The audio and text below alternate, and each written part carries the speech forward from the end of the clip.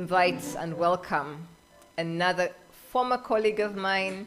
We are always talking about physical learning for children.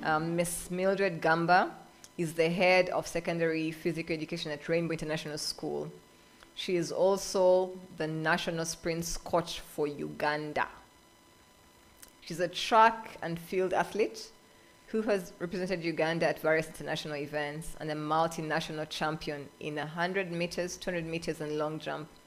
She's also the founder of Titan Banner Athletic Club, TBAC, that helps to empower girls through sports, and is the CEO of Gamba Athletics Foundation that aims to help the youth achieve their potential through sport.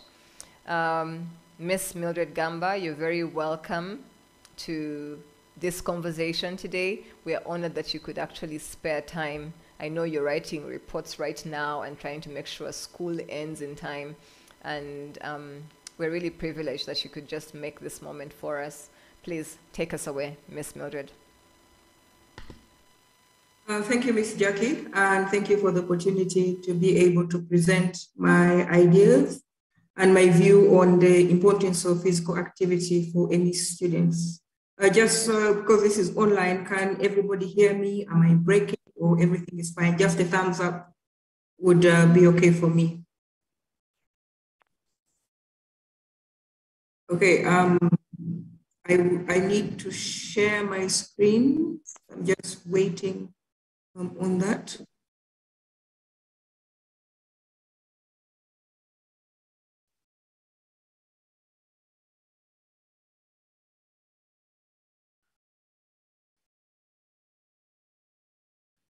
Okay, so basically, as a PE teacher, I've realized that it's very important for us and our children to participate in sport. And when I was growing up, I know like we had physical exercise as part of our curriculum. And I remember we would always look forward to the break time and the lunch time, would even miss lunch because we were playing. Then we didn't understand the value or the importance of it. And like Jackie mentioned, unfortunately, currently, it's a lot more focus on academics and getting the grades right and forgetting that actually the physical activity is more important. And having worked in an international school, we get to realize that universities nowadays are no longer looking for grades only. So even if your child has an A star or 15 A stars, they will ask you, what else have you been doing? Have you been involved in charities? Have you been involved in sport? They want an all-round child, not just somebody who is being academic. And the reason for this, there are very many reasons. So for example, when we look at sport, one of the most important things why children should participate in sports is because it keeps us healthy. Most of us will testify that if you fall sick, or maybe let's talk of our grandparents or our parents, when we take them to hospital, most of the times the result you get is they need to start walking, they need to get more active. And that is because they have not been active. They've been living a solitude lifestyle. And when you look at even our jobs, 90% of the time we're sitting on a computer and doing nothing. So if kids are active in sports, it helps to develop their cardiovascular fitness. This means that they're able to carry on daily from morning to 5, and they still have some energy left in the evening to be able to continue and do some work. Most of us, by the time we get back home, we're just slumping in the chair and we can't even get up to pick the remote, which really goes back to being able to allow us to be active. But then also, especially for children, when they're active in sports the whole time, it helps to increase their bone density. Because remember, children are still growing. When they're still young, their bones are like cartilage, and they keep getting harder and firmer as they go along. So when they keep doing physical activity, the bone density helps the bone density to increase, which makes them to later on in life avoid arthritis, which is a very common problem that we have as we are growing older. But then also there's something which is like good fitness levels. I mean, we all want to have very nice looking bodies. I mean, yeah, six pack, sure. take it away. And you know, that's whereby I'm able to eat anything. If we encourage children to be involved in physical activity the whole time, then it helps them to have very good fitness levels. And what this does, it helps to improve their metabolism. That means every time they eat something, they're able to digest it very fast. Then we're going to have less issues with obesity, which is something that the world is fighting right now in schools, because a lot of kids are very obese. And this comes about with the kind of lifestyle we're choosing. We are so much into gadgets currently. So you find most of the time we are either here or we are here or we are here. So basically we are not moving around. When we were younger, we didn't have phones, the TV, well, there wasn't something so interesting, we couldn't binge watch. So you would have to be running around to your neighbors, try and invent games. And this is not there anymore. So this is why we actually really need to drum the importance of kids being active in school currently. And then also, sport helps people to develop leadership skills. You may wonder how. Well, if you're in a team, even if like lunchtime, if you want to really see how they develop their leadership skills, go and watch primary kids playing at lunchtime on their own, not an organized lesson, just children. You will find that there's that one person who is the captain, who will always resolve all the conflict. There's this other person who is the one who always creates problems. So as you find that there's always a leader who develops, and sometimes there's that other one person who is the confidence booster. Like when you fall up, you're like, no, come on, get up, let's keep going. So in that, as they keep doing sports, they develop leadership skills.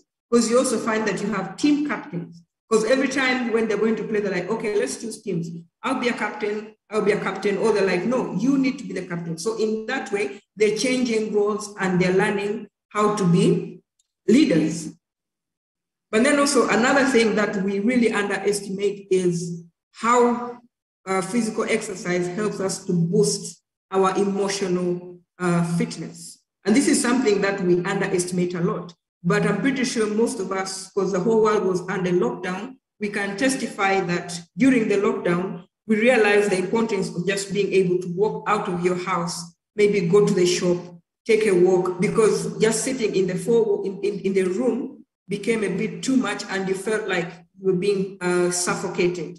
So definitely when we have sports in school, these children it helps them to develop and boost their emotional fitness. And of course, what this does, it also helps to refresh their minds and creates happiness.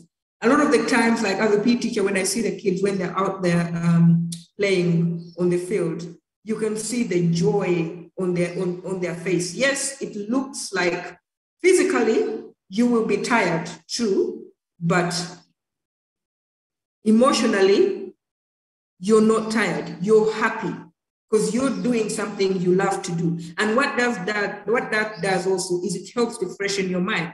I've experienced that in lockdown, when I went out to walk, when I came back, I felt a bit more refreshed. So imagine for children who are learning the whole day, if you give them that opportunity to just go out for 1 hour, they come back when they are refreshed and they're willing to learn more. Even their brain cells, more brain cells are recruited, and this is backed up by research. But then the most important thing is there's better academic performance. And this has been proved by various research, and I hope I would be able to share my screen because there's a very powerful image that I had. Yes, I am able to share my screen now.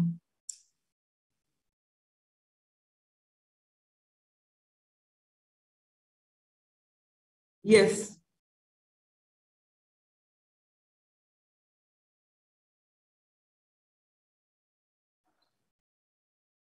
Just give me a minute. Can you see my screen? We can see it. Thank you. Okay, so I was talking about better academic performance. So of course, it helps us to improve our memory. Normally, when we learn, the first thing in memory is something stored in the short-term memory. And of course, when you do it more, it's stored in the long-term memory. And when you learn throughout the day, if you're doing for 6 hours, the short-term memory is already clogged. So if you just keep adding on knowledge within that short time, then you find that there's no more learning taking place. But if you give them a short break within that time, even if 10, 15 minutes, and they can go out to just refresh their memory, then you'll find that they will learn much better, and they'll have a better academic performance. I'll explain this later on the last slide. And of course, develop a social life. I mean, we all need a social life, okay? And when I found that I've made a lot of friends all over the world because of sport.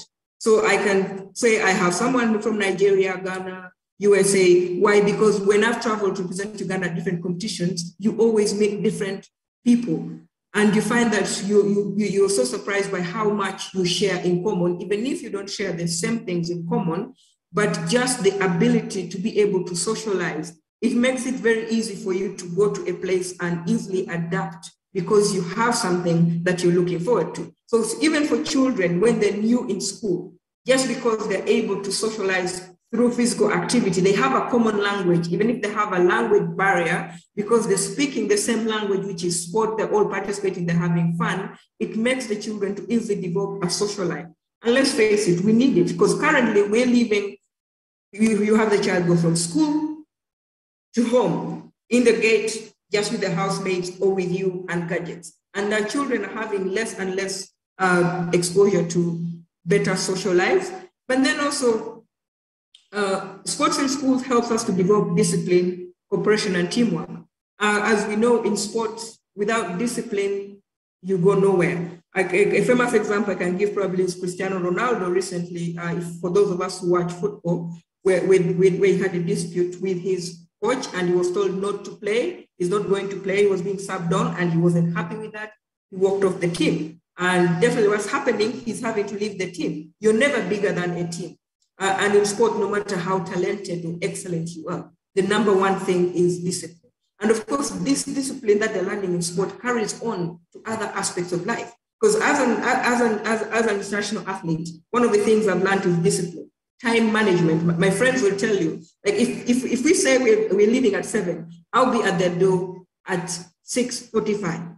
And probably they're not even ready yet. Because I have learned in sport, if my coach says, we are training at 9 o'clock. It does not mean I arrive at 9 o'clock. It means I arrive at 8 o'clock, start warm up, start preparations. By the time the coach is arriving at 9 o'clock, I am ready to go. So that's discipline that is so important that we learn and carry on even in our lives, in academics, in business. If you have an exam, you know that my exam is starting at 10. I am not arriving at 10, but I am arriving before 10 to be ready for that exam. Cooperation, because you have to work with all kinds of people. So if you're in a class of 20, even if you don't like everybody, at some point you have to do teamwork. For example, if you're playing football is not a one-person game. Even if you're doing athletics or anything, it helps us to learn teamwork and cooperation. And these are skills that are transferable to every aspect of our lives. But if we deny our children some of these, then they don't really know how to enforce this. And so you end up having all these endless meetings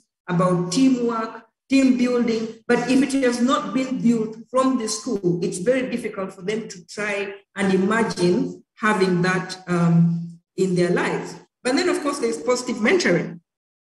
As they're doing the sport, they're meeting different teachers, they're meeting different coaches. Even parents sometimes volunteer or cheer. Each of these persons has a different impact or mentoring. So for example, if I have a team of 6 people, they have different parents. And some of the parents, one parent might be a banker, one might be a soldier. And you'll find that the kids, this one might be interested in banking. You're like, oh, your dad is a banker.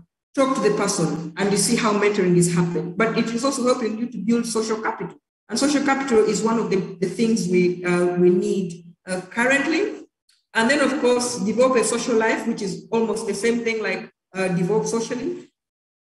Every Sunday, I know in England, Sundays is a day where people just go and have fun playing football. They just form different teams and just have fun playing football. And that is creating a social life. I also know, like, we have the Activate Uganda. They do this Harris run where people go and run, then they come and they sit down, drink a beer after. But it's not, the sport is bringing them together, but it is now helping them to create a social life around them. But then it also helps you to interact with very many people. And for me, the most important thing about having children participate in sport is enabling them to develop self-esteem. Because once you do not have self-esteem and lack self-confidence, however talented you are academically or anything, you will find that you're not able to succeed. So sport is one place where we allow you to make mistakes. You practice until you succeed. You will start to see little improvements happening, and every little improvement gives you encouragement. Every encouragement helps to boost your self-esteem, and then you become a risk taker and you know, okay, I tried this time and this time it didn't work, and next time it will work. And then lastly, of course, the biggest thing for sports in school is that it really does help for children. It does help to boost their mental ability. And this is a research that was done and published in the Journal of Sport and Exercise Science by Charles Hillman. So the first picture here, we have children who just sat for 20 minutes, sitting quietly, like all teachers want to do, not doing anything, just sit quietly. And the other one, we had another group of children walk for 20 minutes. As you can see, the children who walk for 20 minutes, the red area, their brain cells were more activated, okay? And of course, also research has shown that children who do exercise or who go out at play break and play around, they will come back to class and they're more attentive. Yes, they may not seem to be settled, but they are more attentive in class. And also they are way better behaved.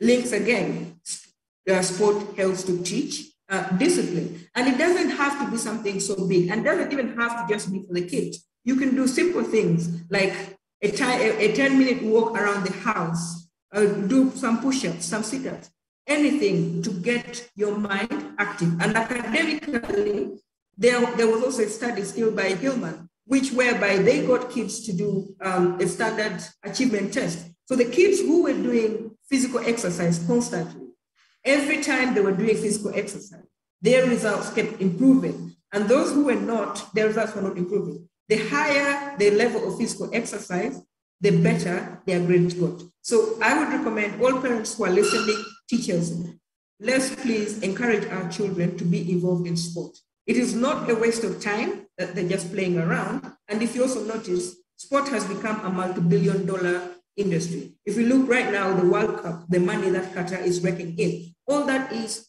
because of sport. And also sport is not just about playing. There are very many other things you can achieve. You can become a sports journalist, a psychologist, a nutritionist. There are very many things you can do, but let's encourage our children to participate in sports. Thank you very much. Thank you very much, Ms. Mildred Gamba. You've talked a lot about physical activity and how